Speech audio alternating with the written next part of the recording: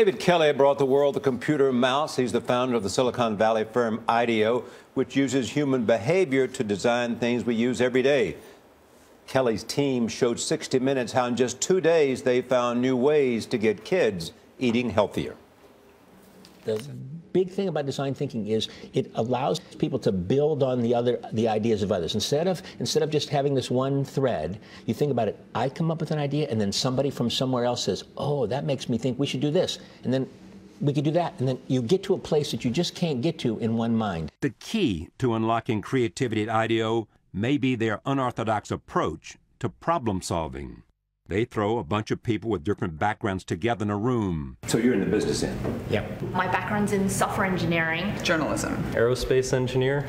Doctors, opera singers, and anthropologists, for example, and get them to brainstorm. You got to have a certain culture. You got to have collaboration. You got to have diversity. You got to have an anthropologist and a business person and an engineer and a computer scientist. All of those kinds of. You got it. That's the hard part. Is the cultural thing of having a diverse group of people and having them be good at building on each other's ideas. They encourage wild ideas and visualize solutions by making actual prototypes. But the main tenet is empathy for the consumer, figuring out what humans really want by watching them. If you want to improve a piece of software, all you have to do is watch people using it and see when they grimace and then correlate that to where they are in the software, and you can fix that, right?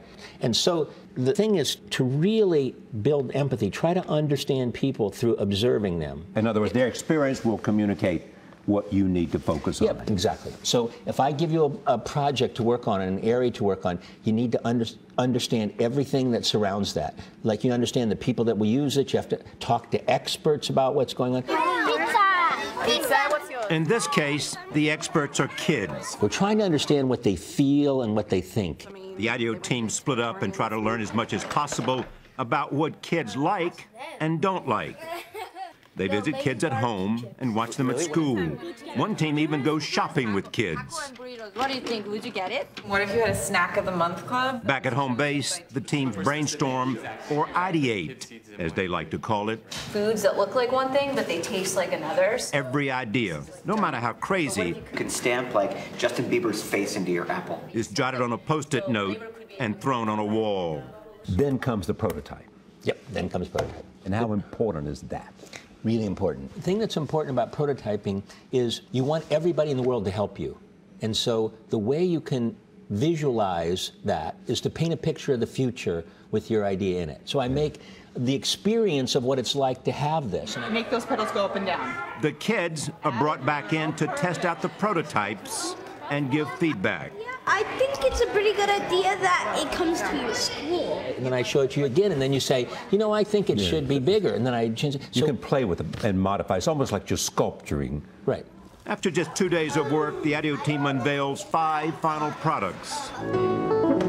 A melody fork that makes music when you eat colorful food, like vegetables. We have Top Chops and Cooknick Kitchen. A cooking skills game that allows you to earn points and graduate levels. And a bracelet that tracks movement and lets kids challenge their friends to be active. It's encouraging me to be active throughout the day, and if I go home and I'm not green, maybe Mom says, you know, you need to do a little bit more activity before you watch TV. What's interesting in this, we think of designers as designing cars and jewelry and things like that.